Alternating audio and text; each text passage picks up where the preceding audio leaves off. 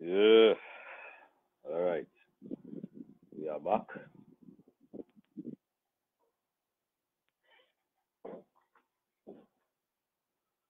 We are back. Just want to make sure everybody is coming in. Mhm.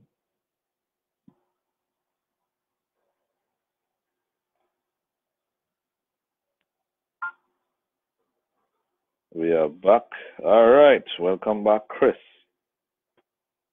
Bro, I don't know what went on there. But it seems like for about 3 to 4 minutes I was talking to myself.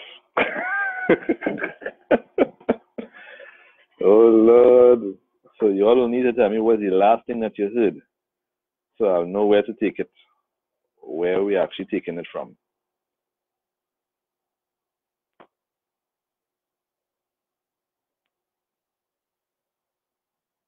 Yeah, so just let me know what's the last thing that you heard.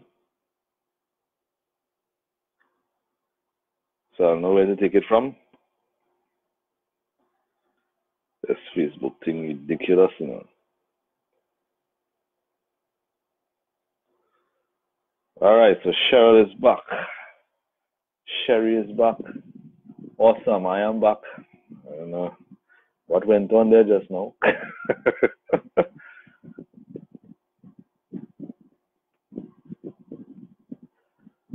All right, we are back.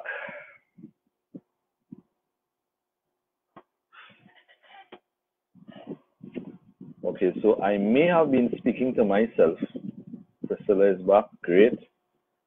I may have been speaking to myself for about 3 to 4 minutes. Right, so I would like you all to let me know what was the last thing that you all heard. Just please let me know what was the last thing that you heard.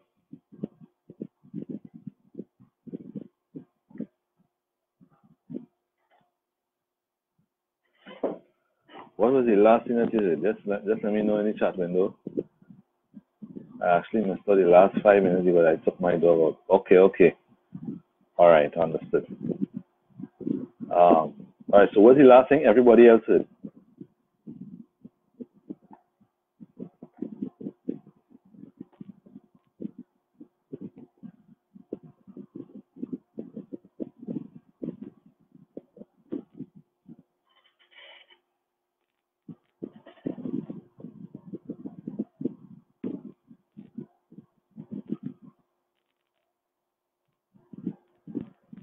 Just type it in the chat window. Let me just see what's the last thing that you heard.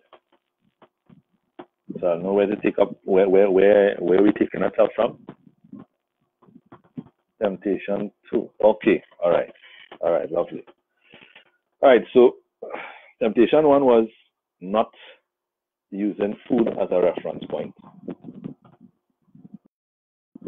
I have no flesh and to walk, see and think on the perspective of God. Rabbi told him. Right. Okay. Awesome.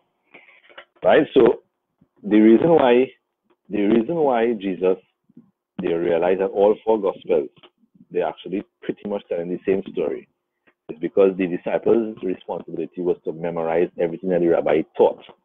Everything that he said that comes out of his mouth, they memorize it. Right? So the temptations in the wilderness was actually a teaching tool, as I was saying. So when you read the temptations in the wilderness, it's not because these guys actually, Jesus said he was in the wilderness. No. These guys only wrote what they were actually, some of them actually wrote the experience, but these guys actually wrote the teachings, the teaching tools. So the wilderness experience was actually a teaching tool that Jesus used. And that is why, because he uses it as a teaching tool, this is why he rebukes them regularly. Because the 3 things mentioned in the wilderness is food, money, and spiritual manifestation. Yeah? Is everybody seeing me and hearing me? Just give me an indication in the chat window there, please. If you're seeing and hearing me, just give me an indication in the chat window. Just want to make sure I'm not lost again talking and nobody's actually hearing me. Right? So why is he doing that?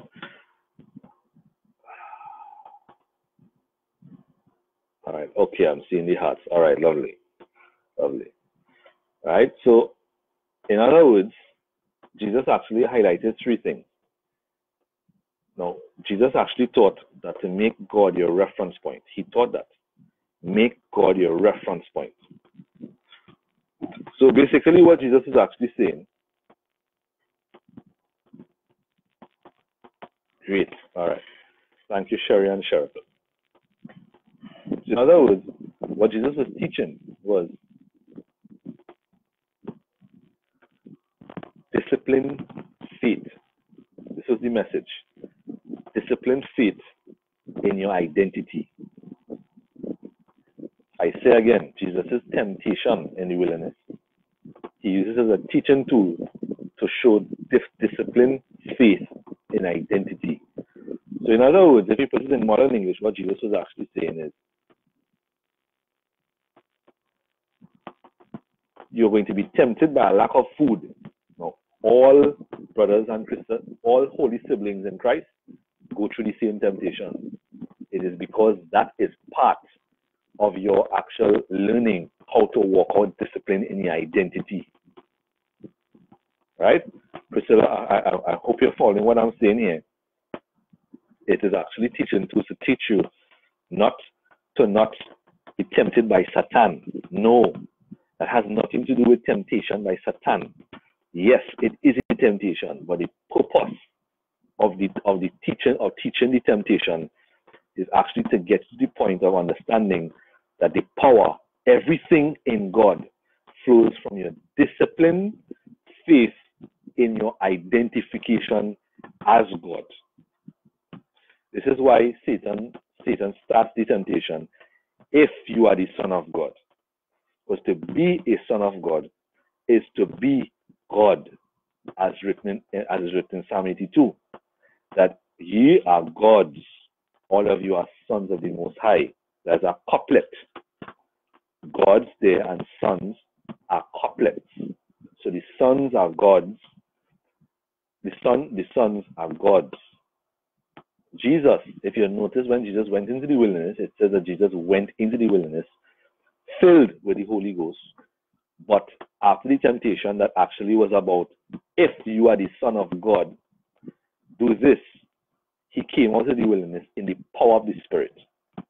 Therefore, it is very evident just by the temptation, apart from what I explained in the Old Testament, that one could be filled with the Spirit and never walk out the power because they identify themselves by an identity that is not God.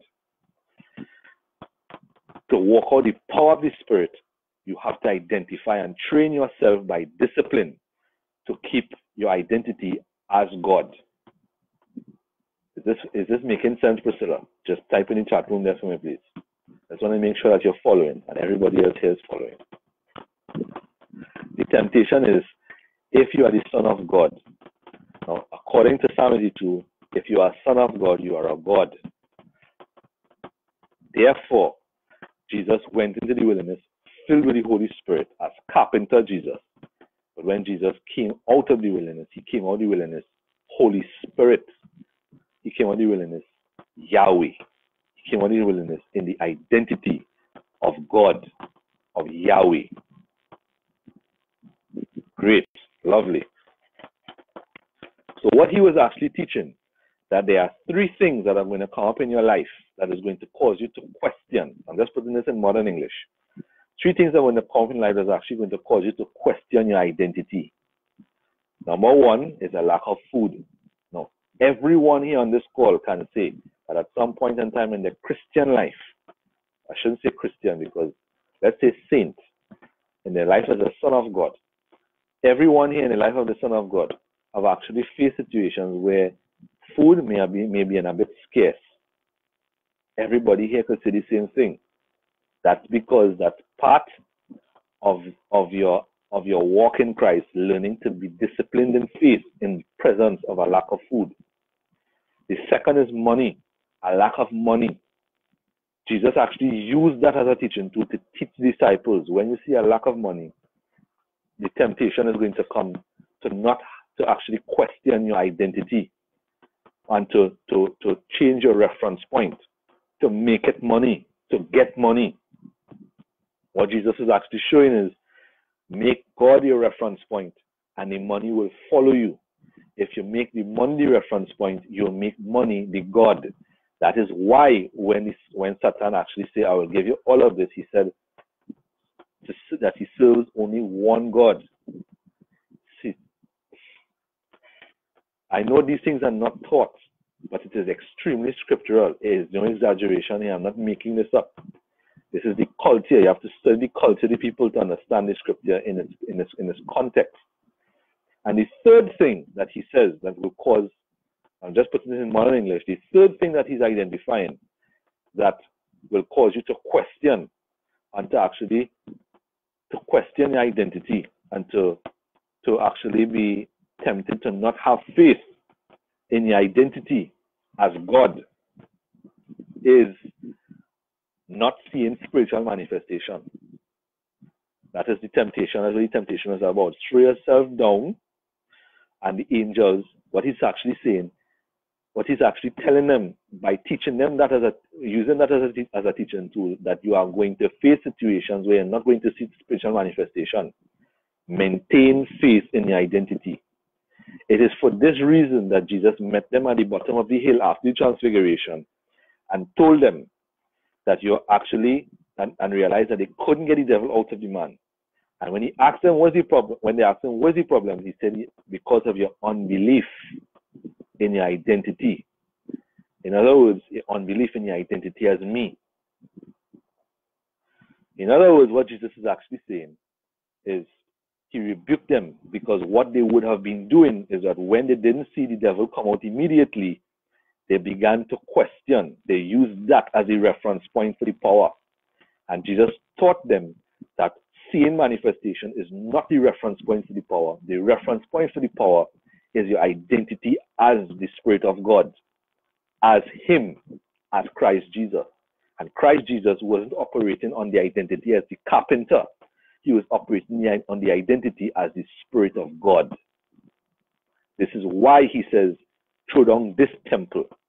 Because the temple is the place where God lives. The temple is the place where God lives. I say that again. So if he's saying, I throw down this temple, he's identifying himself as the Spirit of Yahweh. Is this making sense? If this is making sense, type Spirit of God. Type it there for me before I move on.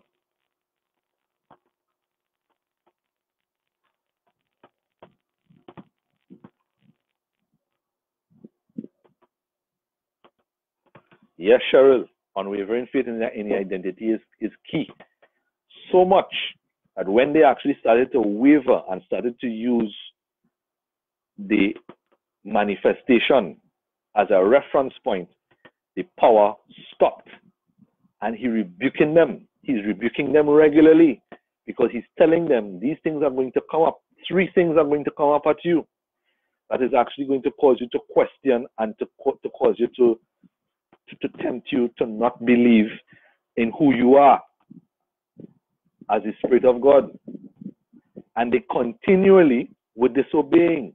When the things came up, they continually fall into it, and he's telling them, you're wicked and perverse generation. Great. Right.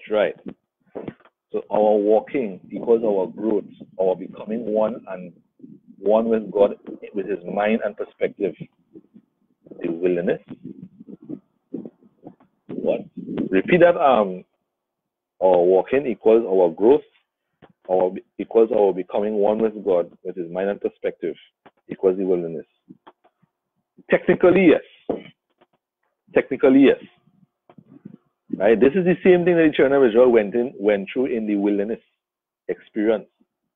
See, in this case, I wouldn't say that you're going through a wilderness, because Christ Jesus has already went through the wilderness for you. Listen very carefully to what I'm going to tell you here. You are not going through a wilderness experience. because Christ Jesus went through the wilderness for you. That whole doctrine that you're going through the wilderness is a bunch of folly too. It has nothing to do with scripture. Jesus never said that you will go through the wilderness. The reason why you would never go through the wilderness is because Jesus went through the wilderness for you. The reason why Jesus went through the wilderness for you is because man was failing. Israel failed in the wilderness. Jesus was born as the nation of Israel, as Israel as a person, and went and actually passed the wilderness test. No saint on the face of the planet, nobody in Christ is going through wilderness. What you're going through is discipline. That is not wilderness. Does that make sense?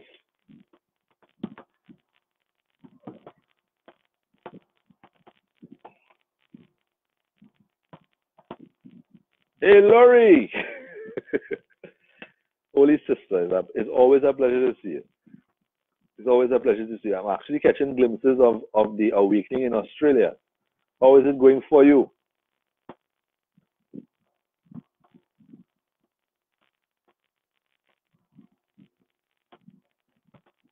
Awesome, awesome.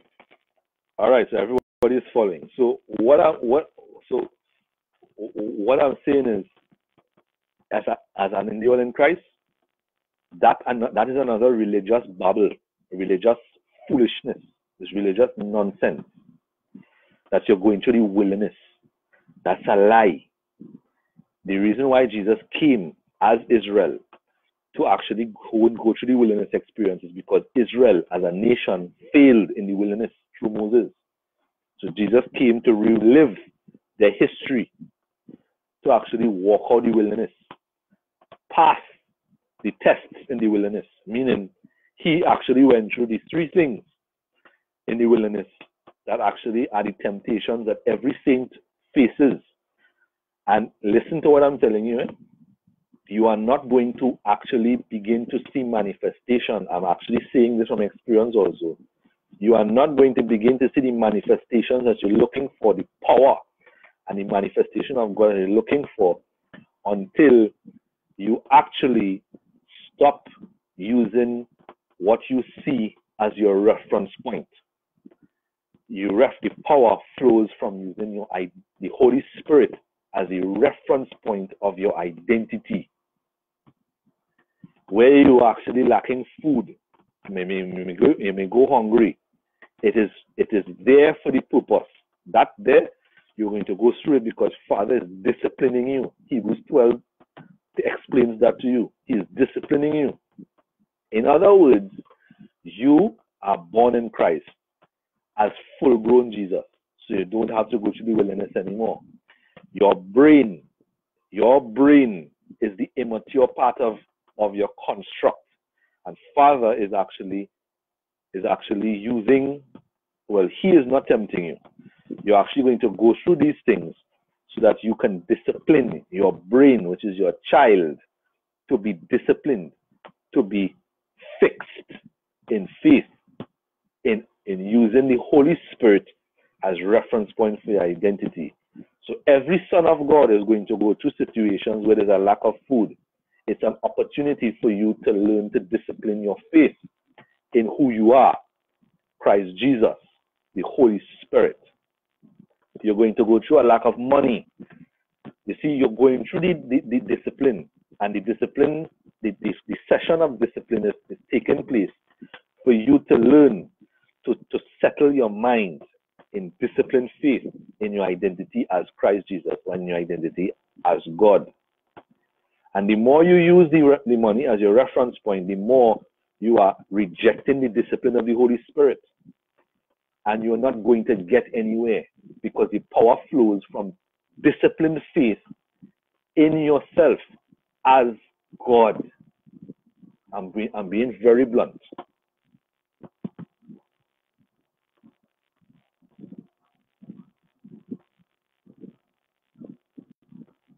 It is amazing. Not like I thought, though. When you see discipline, do you mean punishment or learning? No, you're not being punished.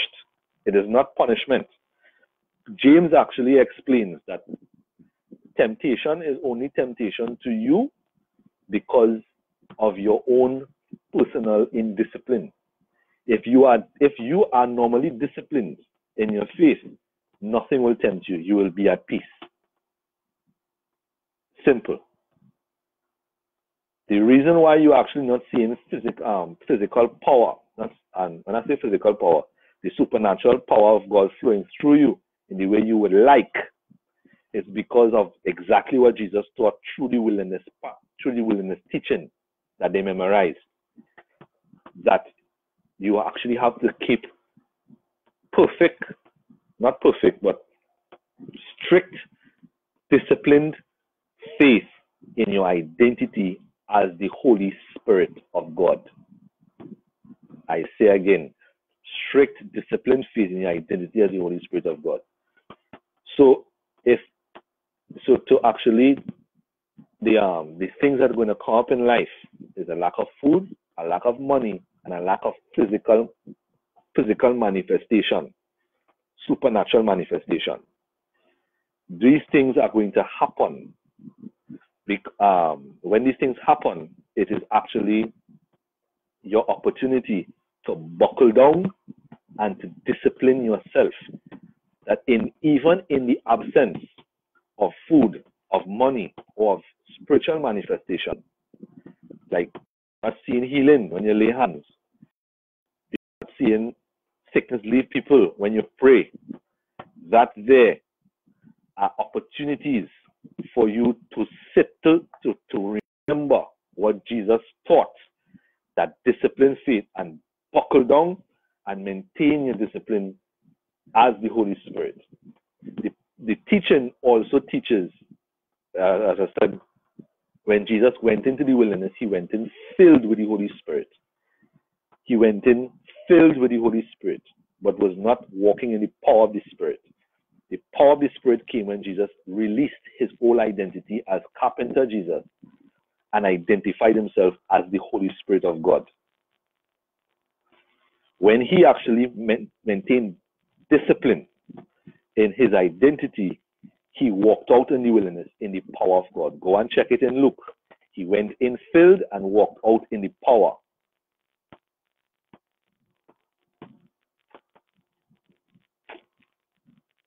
Discipline is drastic change to the truth and faith. Discipline is drastic change to the truth. Right. Yes. Yes. Right?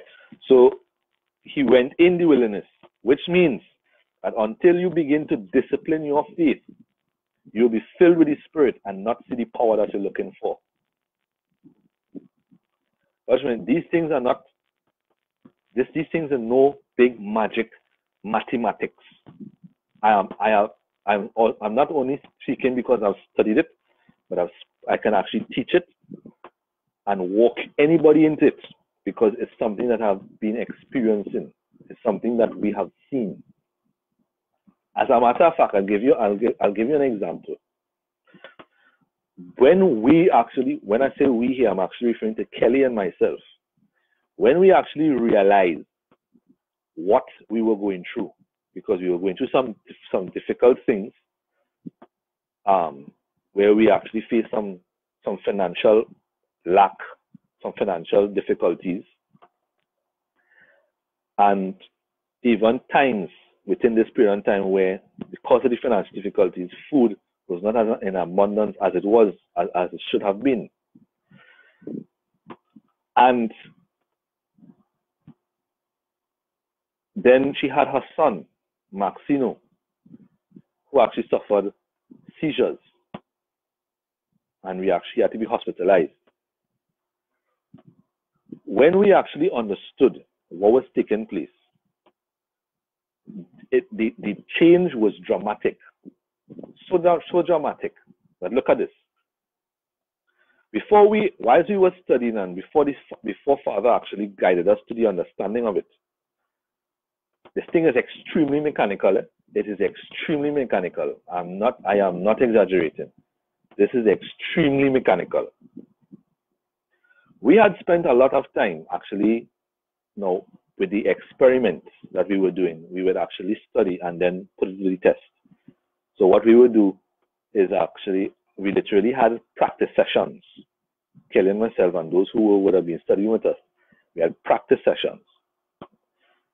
The practice sessions was when we studied, we would actually practice by speaking to each other's body and actually grow out each other's hands or grow out each other's fingers, give the body's commands and watch it take place. There were times in the earlies where we would see a manifestation and then another time we're not seeing any manifestation. About 2 to 3 weeks, about a month and a half passed, and this thing back and forth, and we couldn't understand why is it not consistent. When we understand, now, within that period of time, listen very carefully to what took place here. When that, and I said, and I'm saying this to actually emphasize, it is your strict discipline in faith in your identity as the Spirit of God, the Spirit of Jesus, where the power flows. Through that period of time, we had many sessions where I would command her hair to grow, and we watch it. We're not seeing any kind of reaction. We give it a day or 2, 3 days, 4 days, a week. We're not seeing anything. She wanted to actually she actually also wanted to put on a little weight. So I speak to her body. We ain't seen any kind of massive results. The calling out her limbs and so on, it's happening once in a while.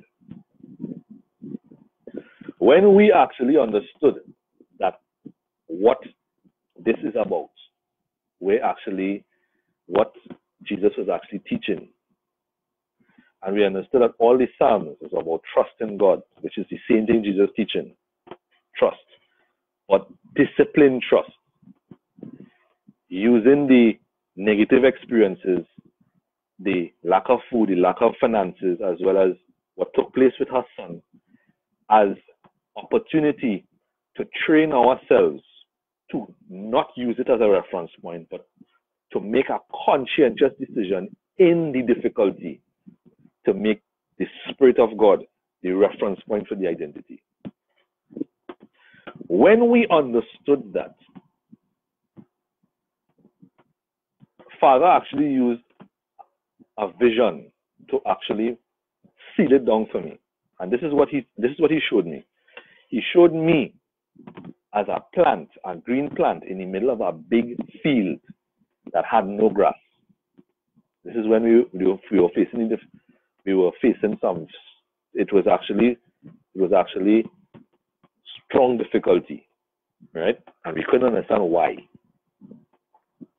He showed me myself as a green tree, a green plant, about waist high, in the middle of a field that had no grass, brown, but the brown dirt looked rich. It was rich brown dirt. It wasn't dry. And I heard him say, a plant needs water and sunlight to grow. But what I want you to do is to do not depend on the water or the sunlight to grow. Just like that plant, I want you to sit alone and make me your reference point. Grow because make me your reference point. Know that you will grow because of me, not because of the water and not because of the sunlight. Around the same time, we began to understand what the context of Jesus' teachings was. The context was these 3 areas are going to come up. It is areas where you take the opportunity to make a conscientious decision to keep discipline in your faith. So don't use it and begin to waver because you're going through some difficulty. Use it as an opportunity to discipline your faith in your identity as Christ Jesus and your identity as the Holy Spirit. When we identified that, I am telling you this, within the same day that we identified it, the same day we made a decision, when we realized what the thing was and what the teaching was and what the scriptures in the Psalms were, I went and I actually took out about 30 verses of scripture concerning trust. And I literally said, to both of us, we actually made the decision. If this is it, we are going to make this a mechanical and a conscientious decision. We made the decision, and to renew the mind, we took out scriptures in the Bible concerning trust. And every 3 hours, we would stop wherever we are in the day, call each other, and actually read 10 verses. And actually imagine you actually obeying the 10 verses, like trusting the Lord in this and trusting the Lord in that. Now, listen to what I'm telling you. When we did that, what I'm telling you here, I don't really explain in public. When we did that, the moment we began to renew our minds, the same day we got on the understanding, the second day, when we began the routine to renew the mind, I'm telling you, within the same day, we did not have any practical exercises. Within the same day, Kelly's hair began to grow, her legs began to respond to the command that was spoken a month ago. It was as if the key, the secret was to discipline your faith no matter what you see. And I'm saying that commands that were given were at a standstill for a month and a half, for 5 to 6 weeks. And the moment we actually made the decision and took a drastic approach to conscientiously and purposefully trust God, all of the commands that were spoken 5 to 6 weeks ago started to hit her like a storm. It was as though the commands were there waiting, and as soon as we line up the trust, line up the disciplined faith, everything started to happen. And she was shocked. She wanted to know, how is that possible? And then we realized we spoke those things 6 weeks and nothing was happening, because the power to accomplish what you speak and what you want comes from disciplined faith in your identity as the Holy Spirit. Is this making sense?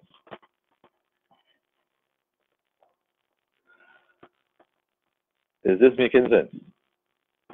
If this is making sense, type spirit in the chat room.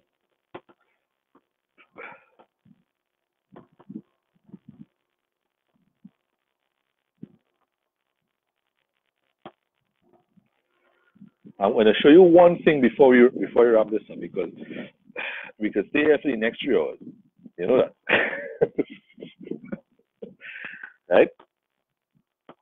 But I want to show you something in scriptures. Right? So I just want to mention the fourth thing.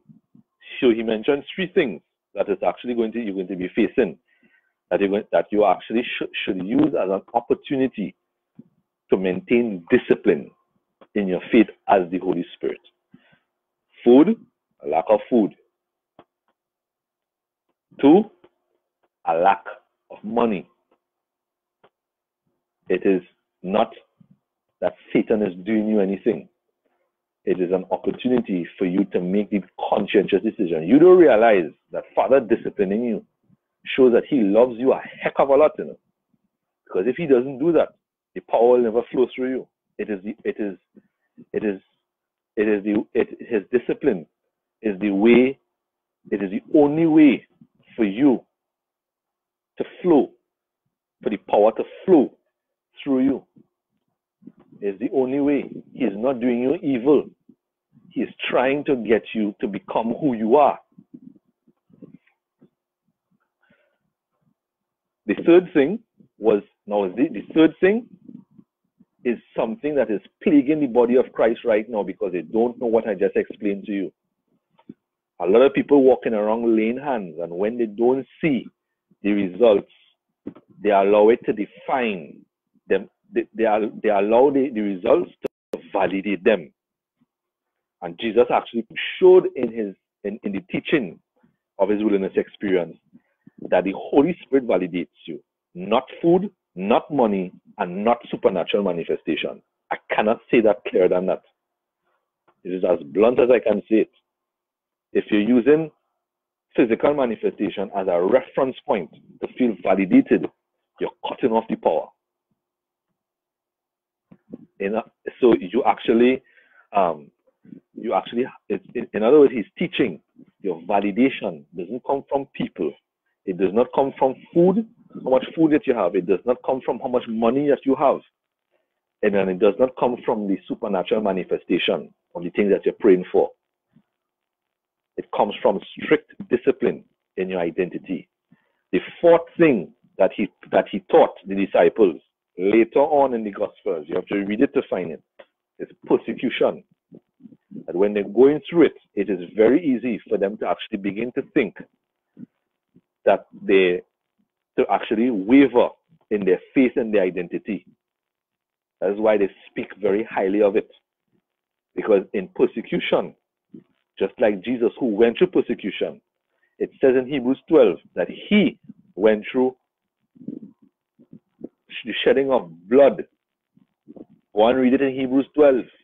It says that you have no excuse to not have discipline in your faith and your identity because you have not shed blood like Jesus. Jesus had to shed blood. Jesus shed blood on the cross, and throughout shedding blood, still maintain his discipline as the Holy Spirit. And it says in Hebrews 12, listen to what I'm telling you. It says in Hebrews 12 that if he could shed blood and be nailed to a cross and keep strict discipline of his identity as the Holy Spirit, you have no excuse because you're not shedding blood. If you're following what I'm saying, type the cross.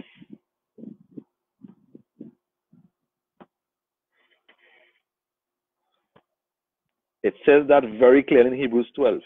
And it also says in Hebrews 12 that Father is disciplining you to share in his holiness. Go and read it in Hebrews 12. He's disciplining you to share in his holiness. Do you know that holiness is a parallel to power in the Old Testament? In other words, when you read that, it should read, Father is disciplining you to share in his power.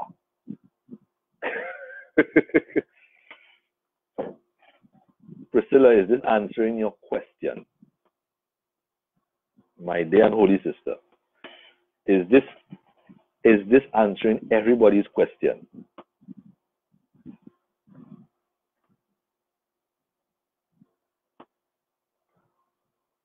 And you want to know, you're probably asking, okay, so where in Scripture directly shows that we are the Spirit of God? I'll give you two. Oh, as a matter of fact, I'll give you three. Let's go to Revelation chapter 2. No, Revelation chapter 1.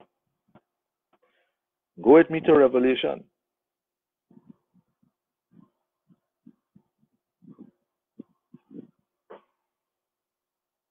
Everybody has been asking, and probably you have a lot of questions with regards to why these things have not been.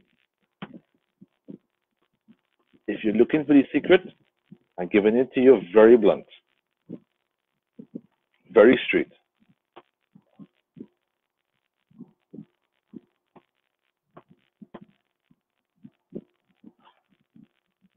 Go with me to Revelation chapter 1. As a matter of fact, not chapter 1, chapter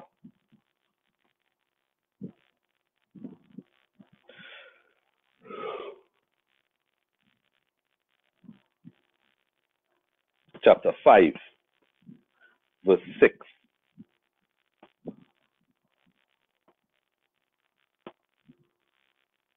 Right? Revelation 5, 6.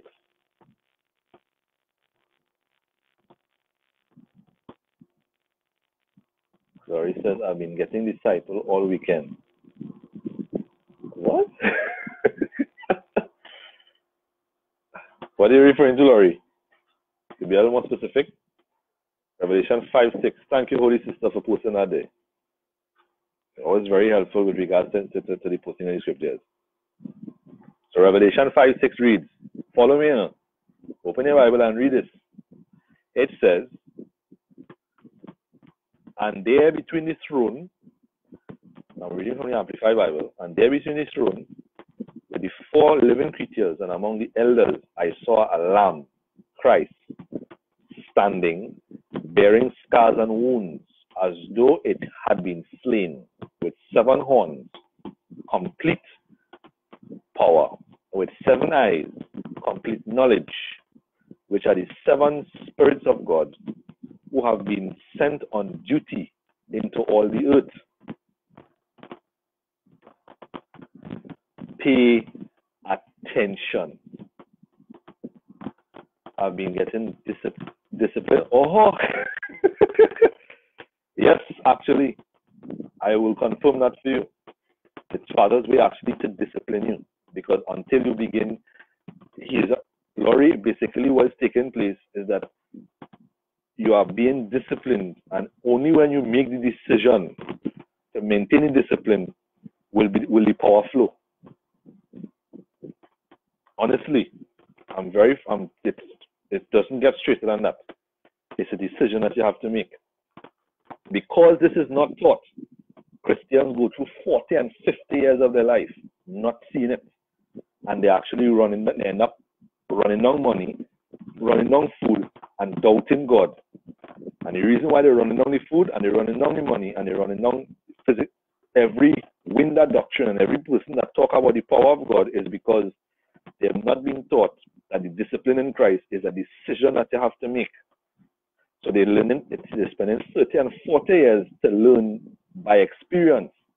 And some of them actually not reaching to the understanding that this is all about discipline, making a decision to maintain discipline in your identity. And only when that decision is made are you going to see power. You cannot use what you're seeing as a reference point. If you're using what you see as a reference point, you're making the spiritual manifestation your God. If you're making money the reference point to validate you, having food the reference point to validate that you are a son of God, the food is your God, not God. If you're using money as a reference point to validate that you're a son of God, and the money is your God, not God. And if you're using spiritual manifestation, supernatural manifestation as a reference point to validate you, or to self-approval that you are a son of God, the manifestation is your God, not God. Right? I just need to say that very openly. So if you're actually, any of you actually experiencing this, and I know everyone here, if you have not heard this, you're actually relating to what I'm telling you.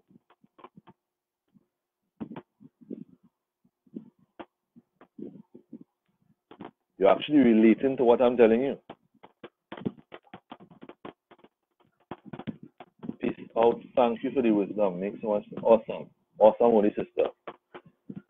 Be blessed and much and abundant love to you.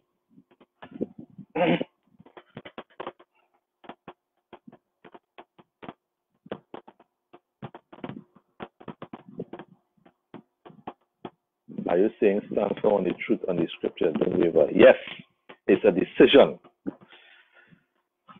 Yes, Rosemary, it's a decision. So, where in scripture does it identify that the sons of God are the spirits of God? I just showed you the 7 spirits of God in Revelation 5:6. Now I want you to go to Revelation chapter 4, verse 5. I'm going to show you Revelation, and I'm going to show you Hebrews, and then I'm going to show you Acts, the book of Acts. Revelation 4, chapter 4, verse 5. Let's read. And it says, from the throne came flashes of lightning, and rumbling sounds, and peals of thunder, 7 lamps of fire, were burning in front of the throne, which are the seven spirits of God. Now, everyone has been taught here one Holy Spirit, one Spirit, one God, one Spirit of God. Here in Revelation chapter 4, verse 5, actually identifies seven spirits of God. What is the context? What is the context? To find the context for the seven spirits of God, we need to go back a chapter. So go back with me to Revelation chapter 3. We're in chapter 4. Let's go to Revelation chapter 3, verse 1. Now notice, it says 7 lamps of fire were burning in front of the throne, which are the seven spirits of God. 7 lamps of fire. Go back to Revelation chapter 3, verse 1. And it reads, to the angel, the divine messenger of the church in Sardis. This is Jesus speaking. Now, Jesus, listen up. At the end of every letter, Jesus says, he who has an ear to hear, let him hear what the Spirit says to the churches. Therefore, Jesus, at the end of the letter, is identifying himself as the Spirit of God talking his entire letter. So the first thing I want you to take into consideration is, if just as Jesus is, so are we in this world. Then just as Jesus is, in every letter, he's identifying himself as the Spirit of God. You will do well to copy the same person that you are. Revelation chapter 3, verse 1 says, so the same person who is actually identifying himself as the Spirit of God is speaking about seven spirits of God. He says to the angel, the divine messenger of the churches in Sardis, write, these are the words of him who has the seven spirits of God and the seven stars. So now he actually identifies as a couplet. The word and there links seven spirits of God and the seven stars. It means that the seven spirits of God are also seven stars. It's the same thing. So now we know that the seven spirits of God are the seven stars. What are the seven stars? Let's go back. We're going back now to chapter 2.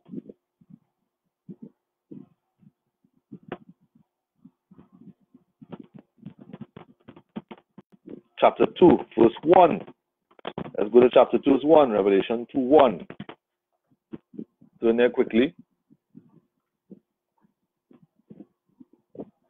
Revelation 2, 1 says, to the angel, the divine messenger of the church in Ephesus, write, these are the words of the one who holds firmly the seven stars, which are the angels or messengers of the seven churches, in his right hand. Now go back to Revelation chapter 1, verse 20. So we see seven stars as seven spirits. Seven stars as seven spirits of God. And in the Waka chapter, it actually says the seven stars, which are the seven angels of the seven churches.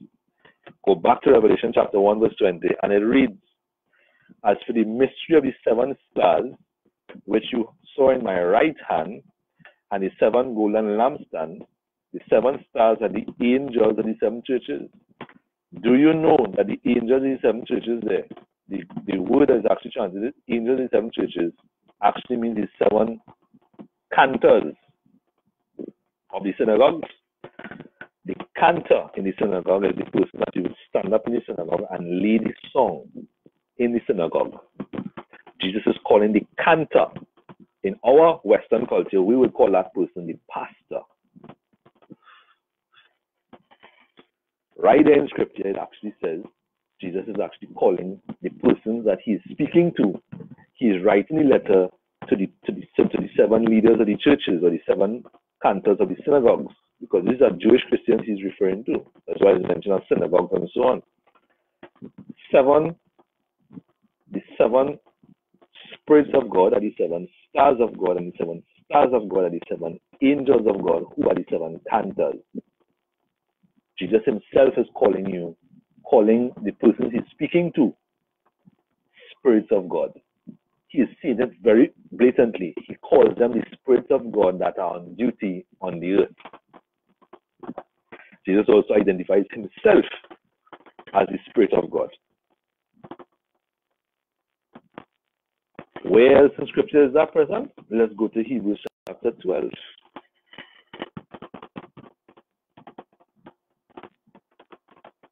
So I hope this is actually helpful to you.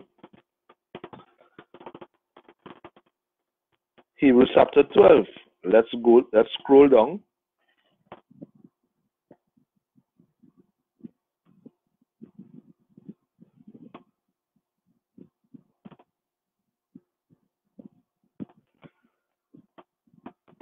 And it says, Hebrews chapter 12, from verse 7.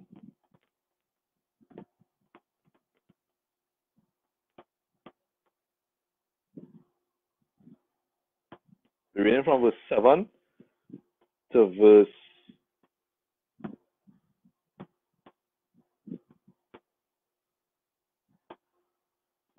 7, and it says, you must submit to correction for the purpose of discipline. God is dealing with you as with sons. For what son is there whom his father does not discipline?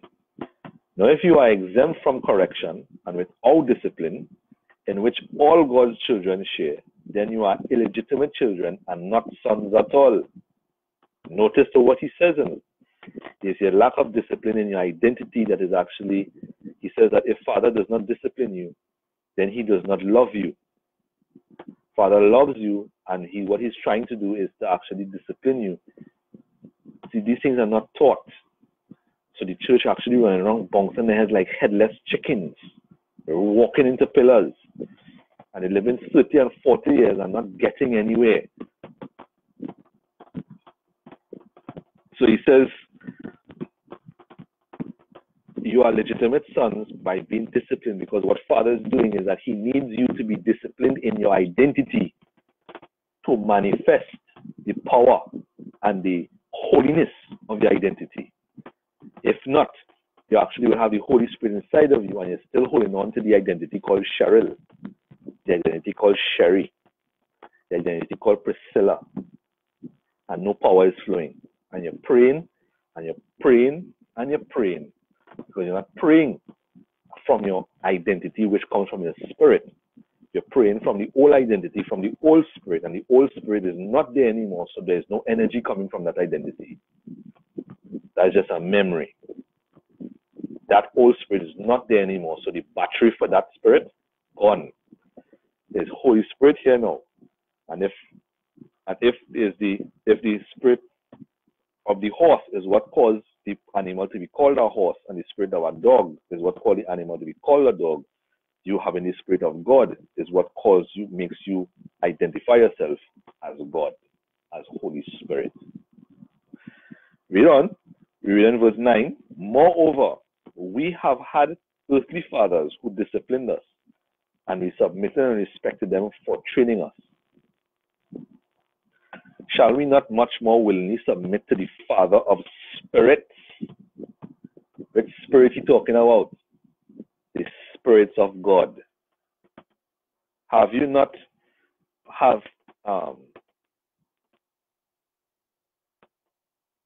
shall we not much more willingly submit to the Father of spirits? And it goes on to say, verse 10.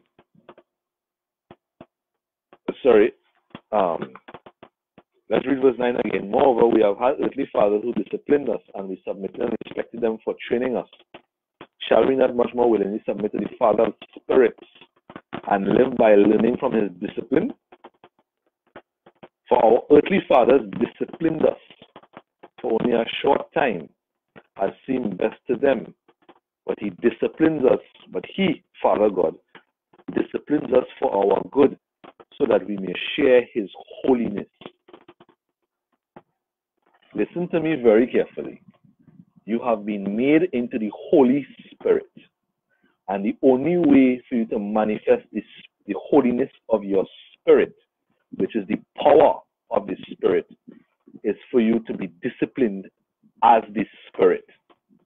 In other words, if you get the spirit of a horse, you need to discipline yourself to live like a horse, so that the spirit of the horse can flow, so it can get strong like a horse. you can actually begin to function in the power of a horse. Now you have the spirit of holiness. It takes discipline for you to live in your identity as the spirit of holiness, for the holiness to manifest.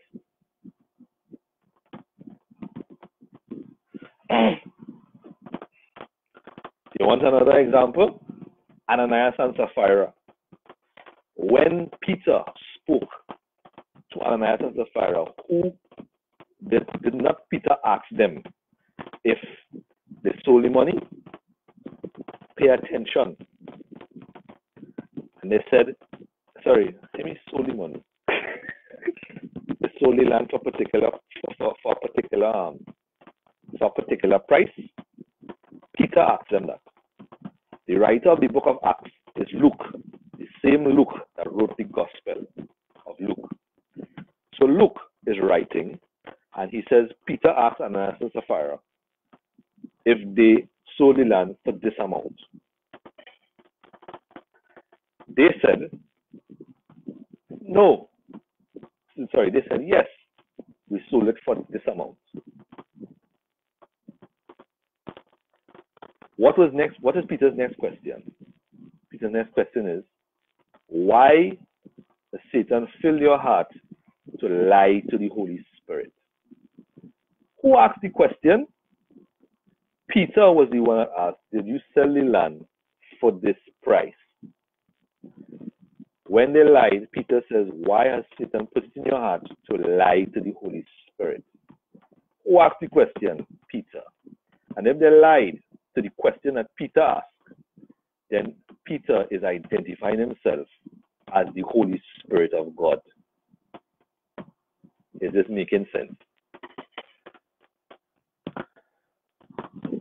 This information, everything what I'm explaining here is explained in more detail and with more scriptural backing in the book called You Are Elohim. So for those of you who ordered it, that information is going to be in your hands. If you're following this, type Holy Spirit.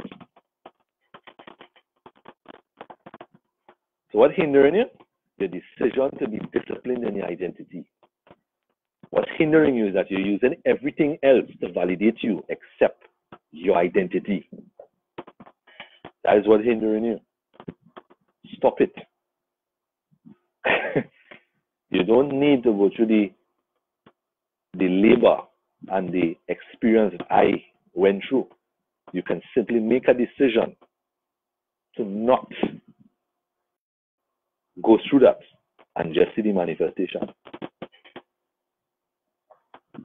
Let go of your old identity.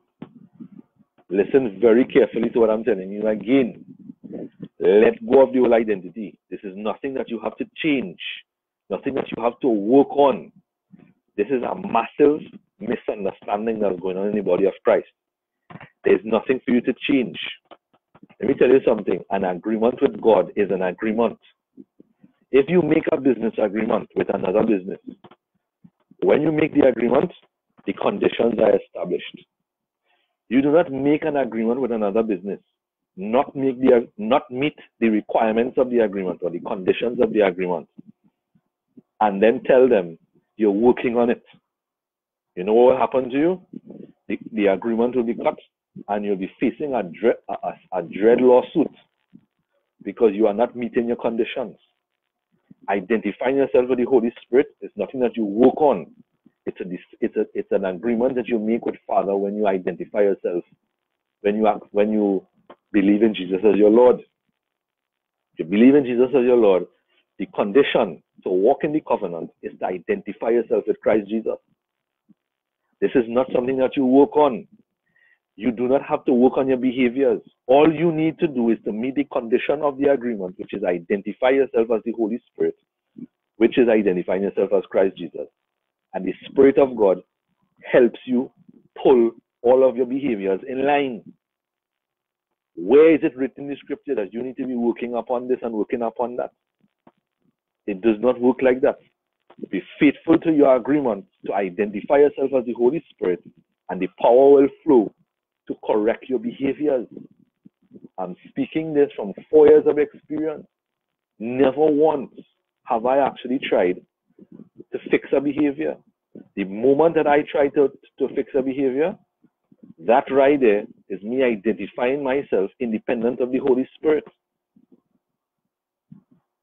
Think about what I'm telling you. There is no mathematics behind that. Identify yourself with the Holy Spirit. Priscilla, I hope this answers your question. So what I was telling you is, don't take my word for it. If you're dealing with your children, you're dealing with issues at home, deal with it as the Holy Spirit. Identify yourself with the Holy Spirit. Use the Holy Spirit as your reference point and deal with it. And you'll realize that the power will flow. You'll begin to have peace. And the power will flow. And intelligence will flow to solve the issues with your children. I'm telling you this by 4 years of experience. This works. It is what the scripture says is true. It is what the scripture says. I am living proof of that.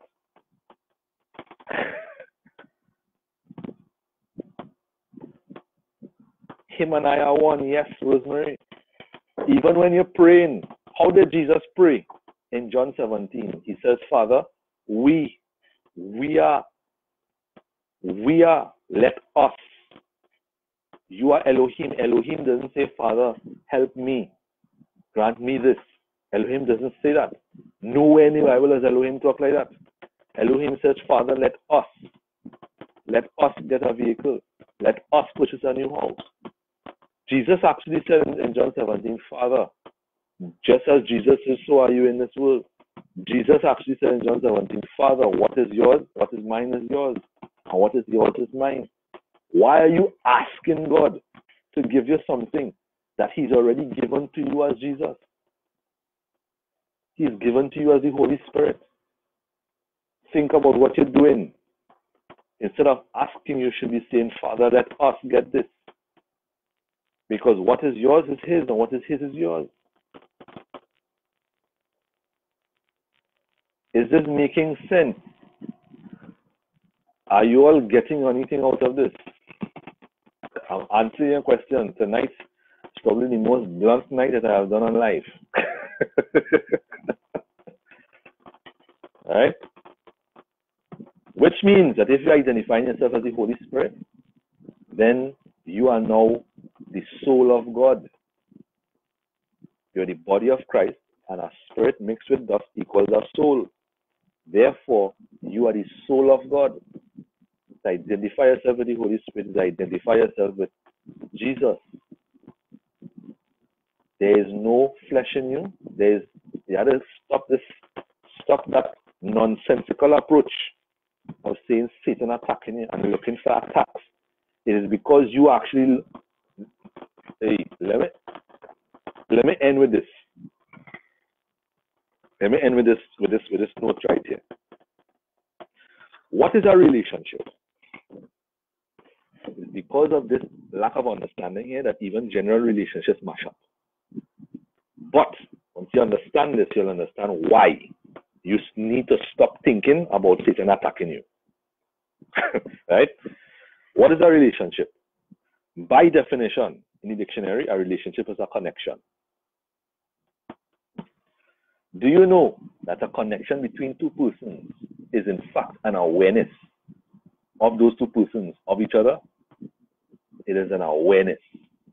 In other words, if I am not aware of Cheryl and Cheryl is not aware of me, we do not have a relationship. What causes a connection between us is that we are aware of each other.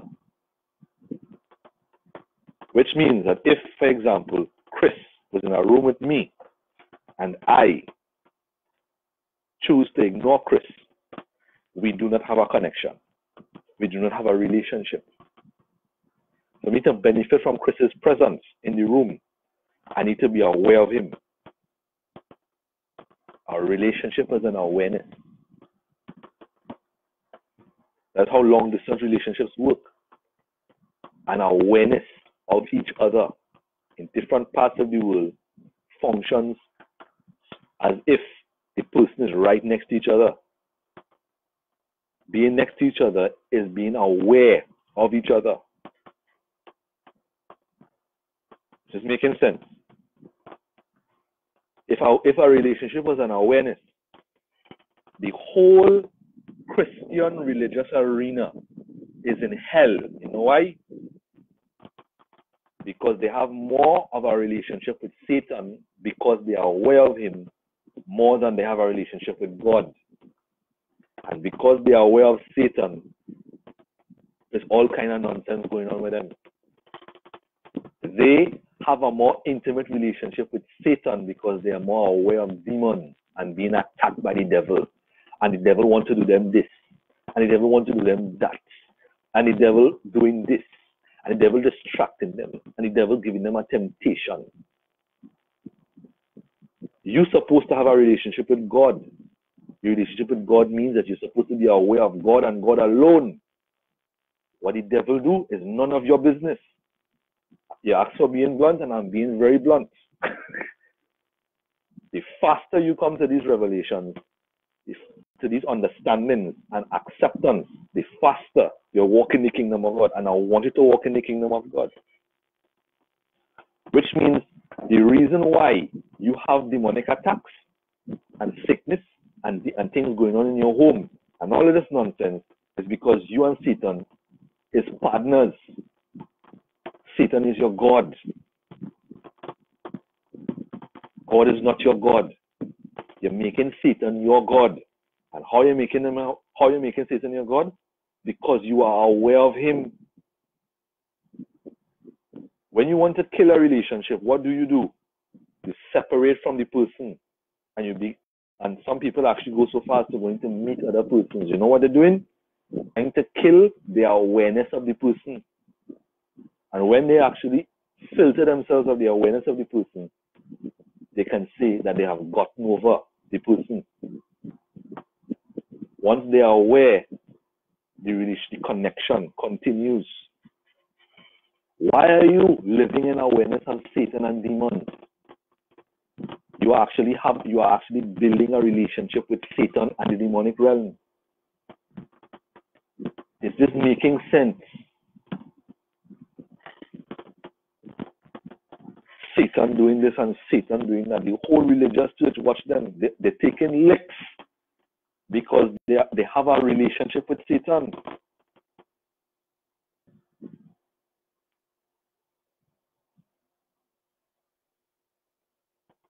Is this the right thinking? Yes, Rosemary. There's not only thanking him, but being aware of his presence. Let me tell you something. If that's why I tell you, demons don't be in my home. Demons are not in my house. Where I live doesn't have demons in my room. I used to go through that in Pentecostalism. I was so aware of Satan that I said, now I'm thinking about how I'm supposed to live, to not open doors. A bunch of nonsense. Just because of my awareness of the devil, the blame devil in my room, attacking me on our bed, going through all kind of negative experiences because I am very aware of their presence and the doorways I could open. One set of crap.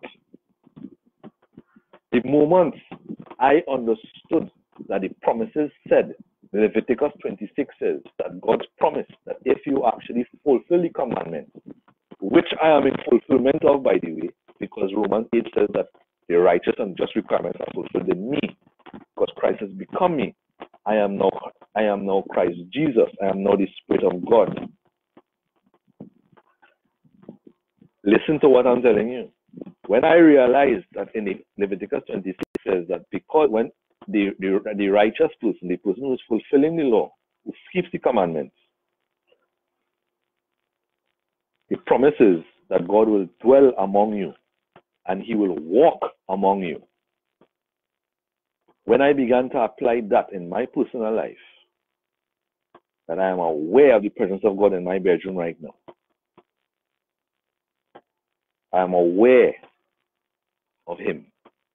I'm aware that he is walking in my pathway. he's walking in my kitchen. It's 4 years now. The revelation of that actually came at the beginning of this year. Understanding it and applying it. And it's, no, this is last year. The middle of last year, or early last, it was around April, May last year, I came to that revelation. And by applying this, listen to me, this is actually now 2 years, or a year and a half, 2 years. And I do not have demons in my room. I don't have demons in my home. I don't have demons in my property. I do not have encounters with devils. What actually giving you the encounters is your awareness of the devil. You actually, by your awareness, building an intimate relationship with Satan and demons.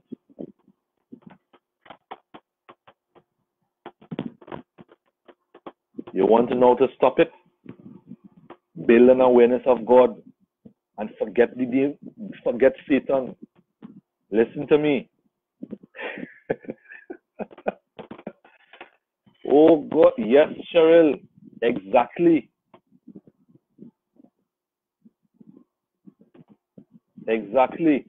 Peter said to discipline the procreative force of your mind. Bro, what John Crowder says is very straight. And I'm telling you that by experience. The gospel works. The religion does not. The religion does not. So, just, let me tell you something. God, Jesus, does not, listen to me. Whatever you acknowledge, listen to me and write this down, you know. Whatever you acknowledge as having the ability to affect you, you have just made it your authority. You've just made it higher than you. Good God, I hope that you're grasping what I'm telling you, you know. What, actually, you are said in the scriptures to be equal with God. Jesus said that. The Jews understood this. That's why they said that when Jesus was identifying himself as the Son of God, they understood. It was a cultural understanding that the person that says he's the Son of God is actually saying that he is God and that he is equal to God. Which means that your equality with God means that God is not even more powerful than you.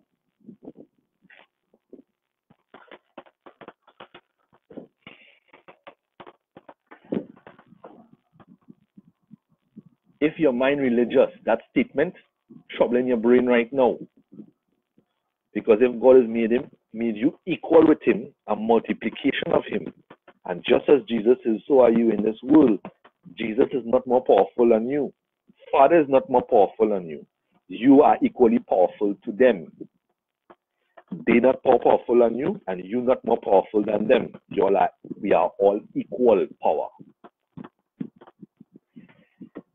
Therefore, whatever you acknowledge as being able to affect you, you have just made it more powerful than you. Do you realize that when you are aware of Satan and aware of demons, and you're saying you are in conscious awareness that you're looking for the attack of Satan, and Satan wants to do this, what you are saying is that Satan is God over God. That Satan is Jesus' God. And Jesus is less powerful than Satan. Think about what you're doing and what you're saying. That are lies from the pit of hell.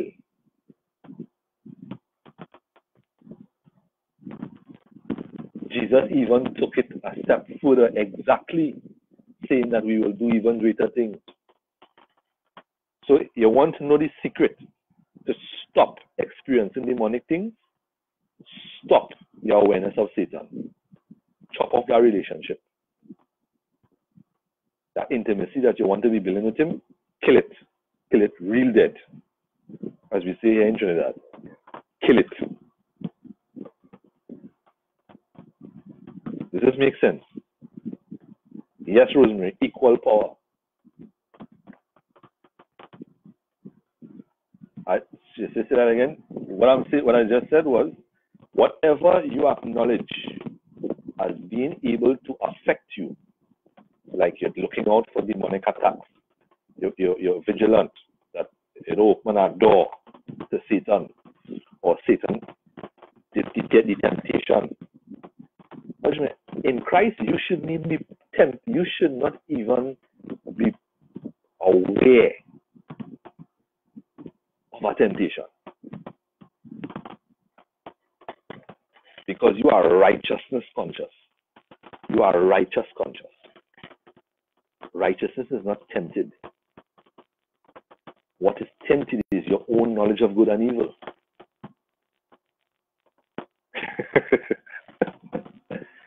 You see how the Christian body is actually causing their own problem? They're causing it all on their own. Because the religion teaches doctrines that are satanic. And I said it earlier on, to be religious is the same thing as being a member of the Church of Satan. You're not different. I want to say that very clearly. Let it go. Let go of that religious approach. It has nothing to do with God. Nothing at all. All them rules. That you have to do this and you can't do this and you have to do this and you can't do this and you have to do this or else you open that door. You know where that comes from? Hell.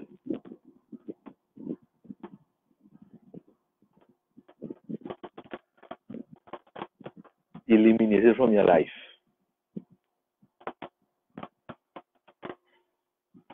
Eliminate it from your life.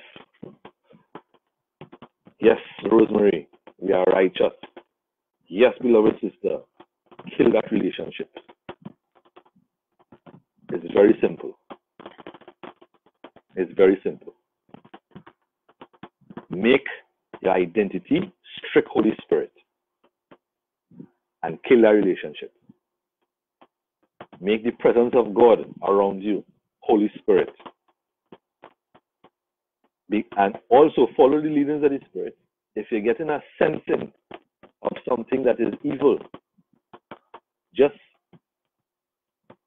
tell it, just speak destruction tip and tell it to leave.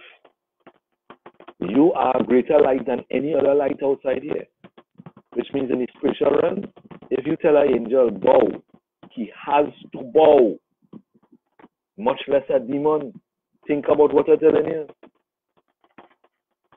Every angels worship Jesus, the angels worshiping you too. And if you tell the strongest angel in the kingdom, bow, that is exactly what he has to do, because your light is greater than his light. Much less a demon spirit.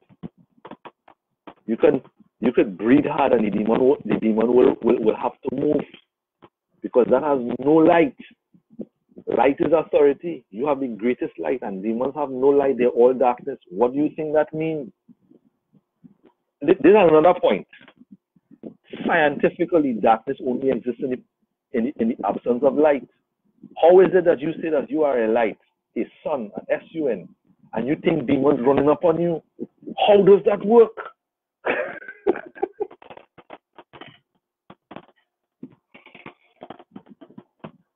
How does that work? For you to say that demons running up on you is to say that you are a Satan. Come on, man. 2 Corinthians 6. 2 Corinthians 6. For you to say that you are actually experiencing demonic attacks is to say that you are a Satan, because darkness does not exist in any presence of light. I could take this in a million angles just to show you that all of those concepts that you've had in your mind, there's a reason why I spoke blatantly tonight. And I had to speak blatantly, because if I don't speak blatantly, I'm actually encouraging the concept in your brain. And sometimes blatant speech is what is needed to rub against your belief system And you might get angry. You might get a little uptight and irritated that are speaking so brashly against it. But guess what? That is what is necessary for you to actually wake up, shake off the religious foolishness, and step into Christ. Making sense? That is what you need to shake it off drastically, cut it off, burn down that house, and move forward in truth. So here what? You're coming to the gospel. To believe in Jesus means that you identify yourself with Jesus, which means to say you are the Holy Spirit.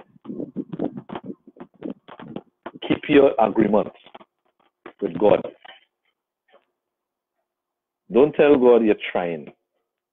God didn't ask you to try anything. God asked you to be the Holy Spirit, to identify yourself by your Spirit, and to use the Holy Spirit as your reference point, as your identity.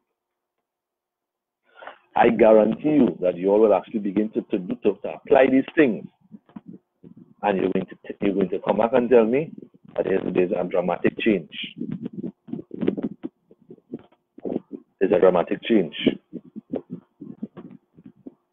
But remember, as I started this entire life, all of this, everything in the kingdom of God comes from reference points, and your validation of your existence, the validation of your greatness, the validation of your security is the Holy Spirit. If you're actually seeking self-validation from others and self-approval from others, you are everything that I speak in this, that I've spoken to in this live tonight, forget it and delete it. It is of no use to you. Does this make sense?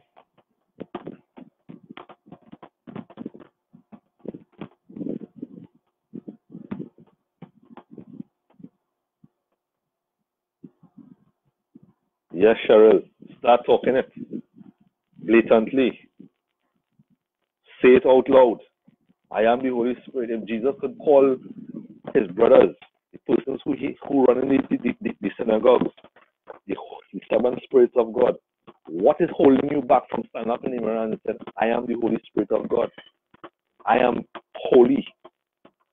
You know what actually saint means? A holy one.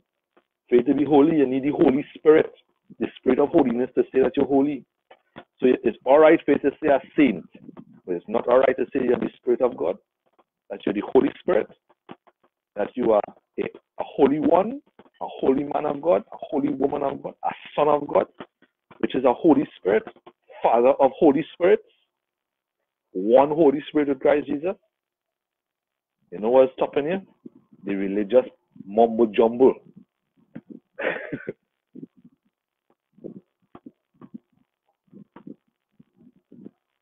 The religious mumbo jumbo is what is holding you back.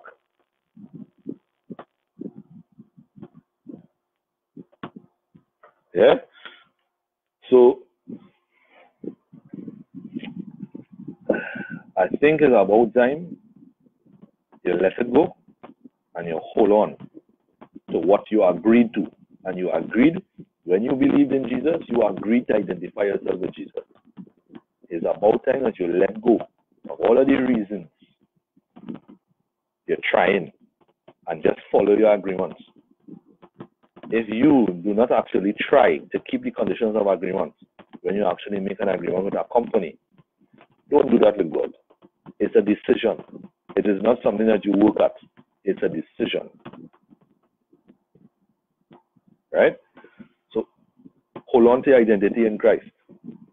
And remember, fear of man, respect of other people's opinion of you is going to keep you in hell. You are in idolatry. I say again, respect and fear for other people's opinion of you is idolatry. You are actually establishing another God. The only person that you should be considering their opinion of you as important is Father God and Christ Jesus.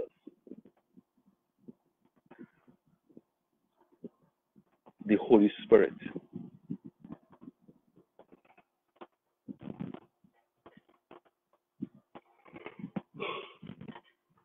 Right? So, I hope that this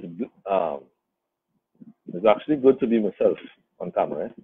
That's blatant, straight talk. No mixing it up. Straight on, blatant talk. It's actually good. And I say that because if it's one thing that I have learned in my walk in Christ, is that to get rid of darkness, you have to see it for what it is. Society, the church culture, the denominational culture, and society has taught everyone that darkness should always have it is okay to compromise and to keep a little darkness. It is okay to allow a little darkness. It is because of that mindset that women are battered by men in marriages. Compromise. And when the darkness is around, they teach you by the denominational culture as well as societal culture. They teach you to take some white paint and to paint the darkness so you can live with it. And what you don't realize is that one speck of darkness in the spirit realm is equivalent to a universe of darkness, to the entire universe of darkness. So to identify darkness, to actually eliminate darkness from your life, you need to watch at darkness very blatantly, very bluntly, and identify for what it is. If it's darkness, it's darkness.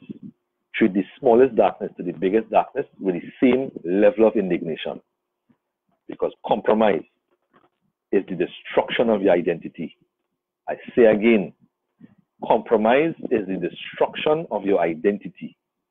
When you compromise, you are actually destroying your convictions, because what you're doing is making an excuse to not follow your convictions. That right there is the beginning of the destruction of your identity, because your identity is actually the pillars or the cornerstones of your identity are your convictions. So if you compromise, forget this. Forget Christ. Forget walking in Christ. Watch our darkness for what it is and eliminate it. If I could do it, you could do it. Unfortunately, or should I say fortunately, the black and white approach to faith and trust in God has cost me relationships, even family relationships, because they live with compromise. But for me to function in power, I cannot compromise, because that compromise is beginning to destroy my identity as the Holy Spirit. And all the power flows from my identity as the Holy Spirit. Right? So I encourage you, holy sisters and brothers, make the decision. It's just a decision away, and a decision with drastic action against the darkness. Drastic action. All right? So, it is now 4:04 a.m. in Trinidad and Tobago.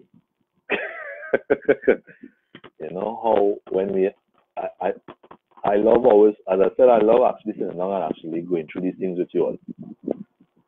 And I intended to do the Let's Talk session sometime in the near future, and I am most happy. I am happy, most delighted to see that you all actually show that interest and that desire to actually have this kind of conversation tonight. So I hope that this is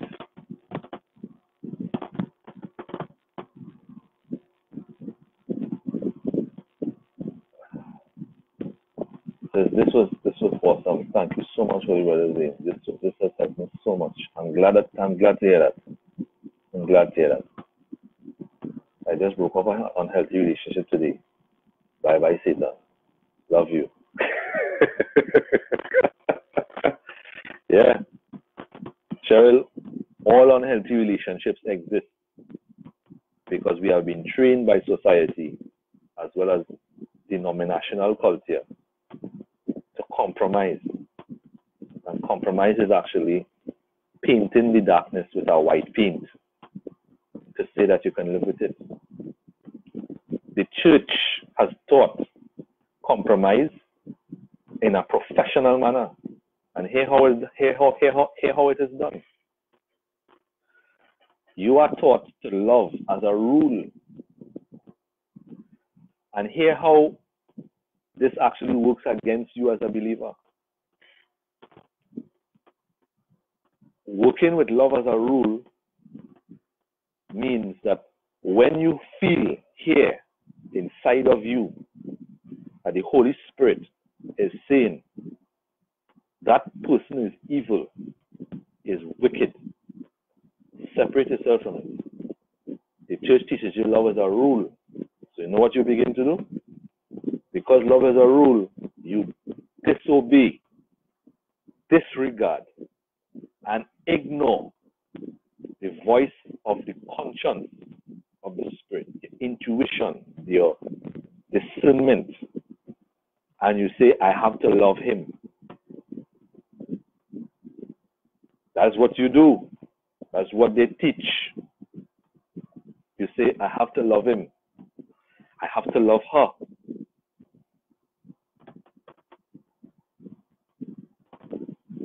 I think you beat it through our mouth.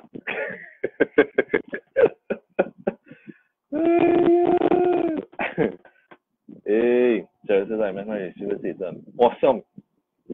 Awesome. But I'm actually saying that to actually keep unhealthy relationships in your life is also having relationships with Satan. It's very straight. I'm being very blunt. You're actually having relationships with Satan. And I'm not saying that people don't deserve to have kindness, but people who actually are opinionated and arrogant and lord their emotions over you. A relationship is supposed to be a mutual exchange, very mutual. And when you're in relationships where people are actually lording their emotions and their emotional importance over you, you are in a relationship with a Satan by scriptural standards. And many people stay in relationships and suffer, all because they have been taught everybody does make mistakes. I ain't saying no. Everybody will make mistakes, but there's a massive difference between somebody who is making errors and somebody who is blatantly arrogant and lording their emotional importance and their self-importance over you. The Bible calls those people the wicked. It calls them the wicked. Many women stay in marriages and get licked. You know why? Because the church teaches them they have to love the man, while the Holy Spirit tells them, separate, get away from that evil and that darkness. But you had to love him, and you had to forgive him. And they actually teach that forgiveness and trustworthiness is the same thing, which is not the same. But forgiveness is releasing displeasure. I've said it before. Trustworthiness is something that you build by consistent regard for the person. You build trustworthiness. So when you're actually in a relationship and there's a breaking of the trustworthiness, forgiving the person does not mean that you entrust yourself into that person's hand. Just like that. Even Jesus, John chapter 2 says that it said that Jesus didn't entrust himself to men because he understood their nature. He understood the kind of heart that they had. And because of these compromises with regards to not standing up for what you think, what is the principle, what is right, the principle of mutuality, the principle of emotional regard, the principle of respect, of dignity. You're looking for excuses. You're suffering. Do you know that King Solomon, I'm paraphrasing here, said in the book of Proverbs that a man suffers as long as he desires to suffer? You suffer as long as you hold on to your compromise. I say again, you suffer as long as you decide to hold on to your compromise. This applies to healing. You suffer as long as you desire to hold on to the compromise of not identifying yourself with the Holy Spirit. It's very simple. You suffer as long as you hold on to the compromise of identifying, of holding on to an awareness of everything else but God.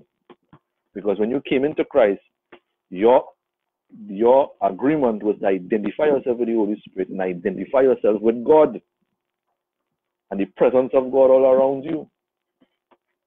Your suffering is as long as you want. Your suffering is as long as you hold on to your compromise. When you choose to let go of your compromise, your suffering stops. You are controlling your suffering in relationships, in the spiritual realm, in marriage, in business, in friendships, everything. A slave is not a slave by force. A slave has to surrender his mind to his master. Does that make sense?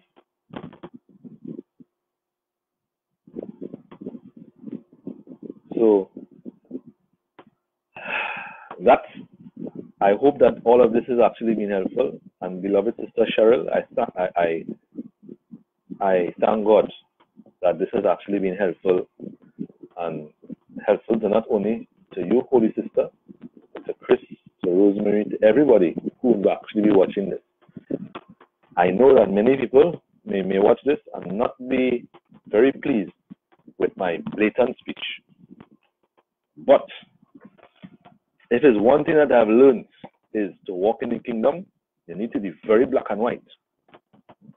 And don't ever play with the black. Not even in the smallest spot, in the smallest speckle. Alright, so it's actually now 12 past 4. So Father, in the presence of the Lord Jesus, in whom we all are and in whom we stand, I thank you for each and every one of you. I thank you for each and every one of your sons. You, in each and every one of the persons viewing this and will be viewing this, and everyone who has viewed this, every knowledge that exalts itself against the knowledge of Christ, in every saint here, Cheryl, Rosemary, Chris, Sherry, Priscilla, everyone on this live and everyone who will be watching the recording, in the presence of the Lord Jesus, all knowledge that exalts itself against the knowledge of Christ, all the religiosity, I curse it. I decree destruction to it. It shall no longer exist.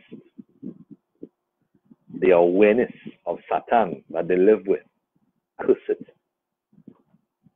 Be now banished. You all are blessed. You all are Elohim. You are one Holy Spirit of Christ Jesus. You are the Spirit of God. Stand. Stand in light and intelligence. Stand in power. And be whom Father has said you will be and you are. And so, Father, their minds, their brains be now renewed, the knowledge. We have just proven all of their religious influence knowledge wrong.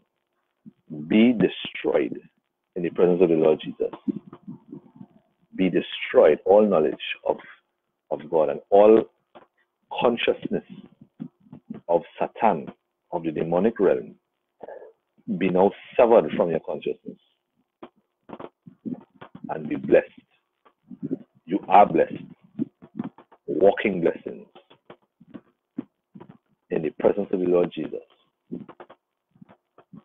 And give them all, Father, intelligence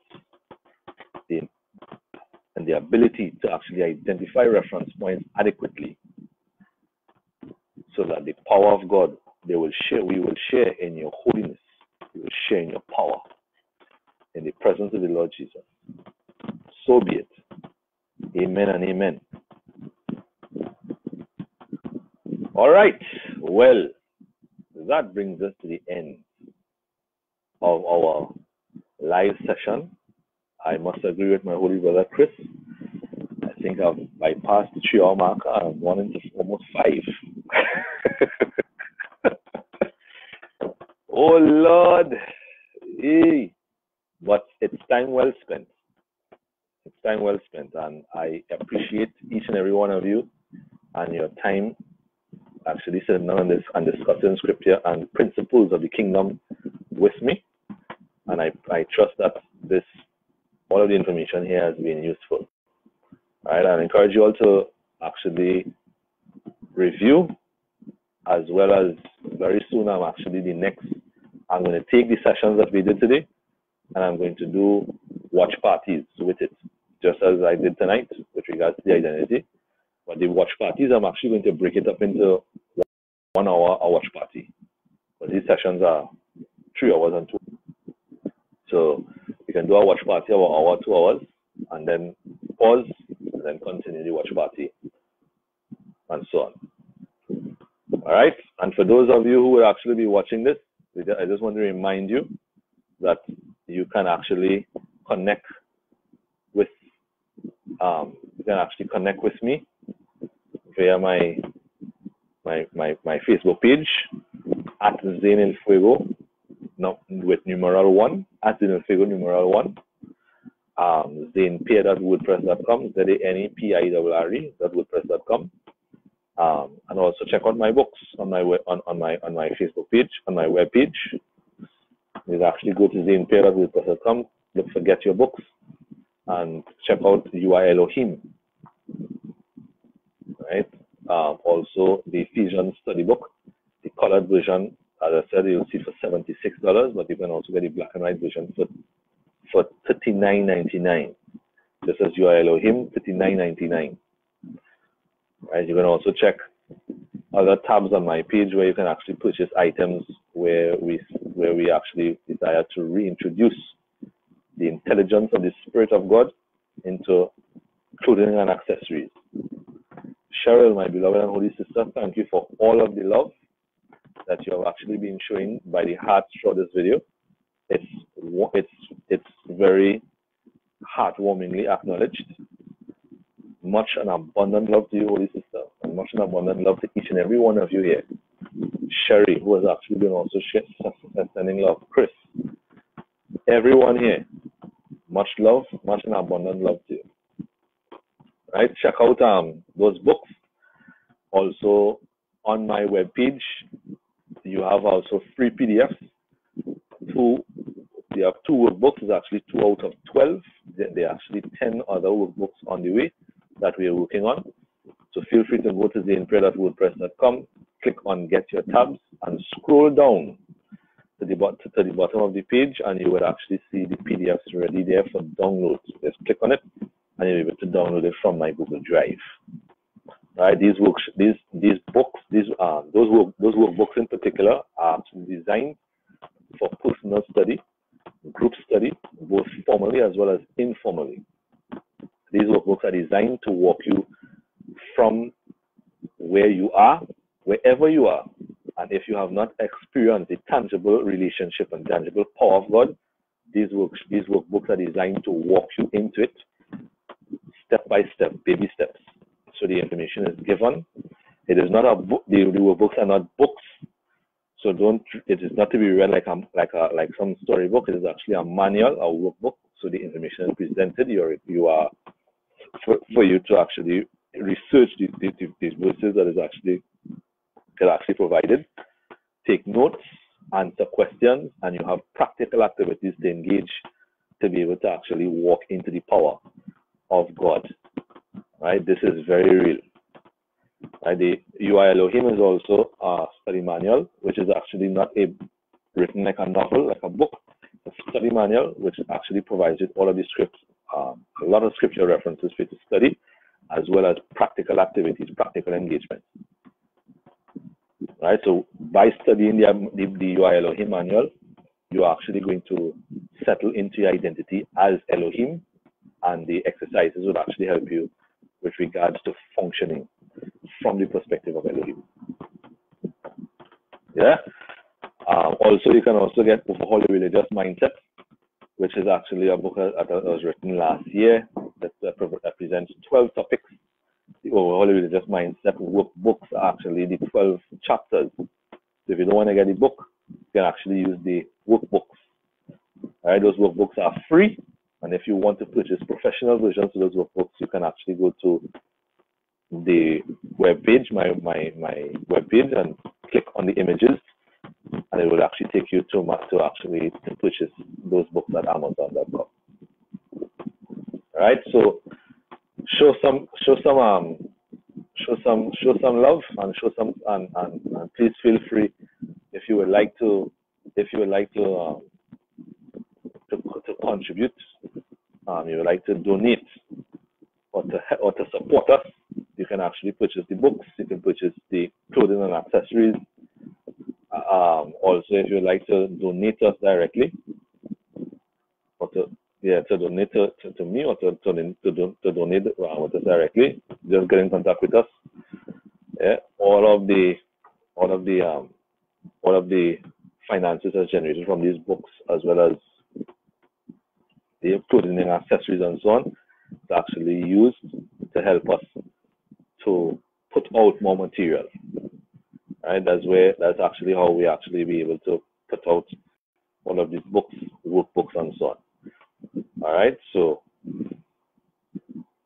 and also on my webpage, on the Get Your Books tab, on my webpage, zainpray.wordpress.com, you'll actually see Tony Myers' books on demonstration there. I encourage you to actually purchase his books. His books are actually excellent material and very, very, very, very, very simple, down to it. No theological gymnastics. It's very straight and very down to it. Right? Tony Myers is actually healed from being paralyzed, and he's actually been able to walk persons into the reality of healing. Right? Another brother in Christ that actually walks in power, and get his books. Right? Share the links, share the page, and share the links. Yeah, let's get the message of Christ Jesus out to the world. All right. So I love each and every one of you all. Also, before I go, I encourage you also to check out Paul Brown. Yeah, he actually has schools online that if you actually would like to participate in his schools, check out Sonship Lifestyle. And he also has actually released his own books. So check it out. His message is authentic. Right? It's authentic message with regards to who you are in Christ and actually seeing things from God's perspective. Yeah? Check him out and support him by checking his by also purchasing his books. Right? Did I forget to say anything in particular?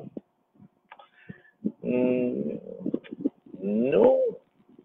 Right. Tomorrow, actually, I'm actually the same watch party that we did with the basic identity session. I will actually be doing. I hope to be doing on my page once I can sort out the madness with all the new features on video. Once I can sort that out, I'll actually be running live tomorrow at 9 p.m. AST, which would be 5 p.m. PST. Right, so if you wish to actually do another watch party tomorrow with Basic Identity, feel free to join me on my Facebook page. All right. So much love. I love each and every one of you. Cheryl, my beloved and holy sister, your love, your the demonstration of your love by all of the hearts, by showing your love, all of these hearts is actually, as I said, heartwarmingly acknowledged. Much and abundant love and your family. All right, and everyone on this call, Sherry, much love to you, holy sister. Chris, bro, much love. All right. Um, and if you do have questions on these things, please feel free to get in contact with me. Right? As if I don't respond to you immediately, trust me, I will respond to you as soon as it's possible. Right? I really do care and desire to see each and every you walk in the kingdom, and I would really prefer that you don't actually spend time experiencing things that we may have experienced already. And if you have or you want information, we are here. So please feel free to message. Right? So much and abundant love to you. We will see each other soon. Yeah, we'll have another Let's Talk session soon. So Jesus, you watch me. You've been baptized, and to be baptized is to be christened, and to be baptized into Christian means to be given a different name, to be given a new name. So you've been baptized into Christ Jesus. You've been given the name Christ Jesus. If you read Revelation 22, it says that his name is across your forehead. His name is Holy, the Holy One. All right? His name is across your forehead. It's written on your forehead in the spirit realm. All right? So, sons of righteousness, S-U-N-S, who are S-O-N-S, sons of righteousness, arise. And Cheryl, and beloved and holy sister Cheryl, commendations on your aggression and your drastic approach to shutting down the relationship with Satan. I guarantee you, the kingdom will be your experience once you do that. All right? So, we see each other soon, guys. Much love, much and abundant love. Jesus. All the way. All the way.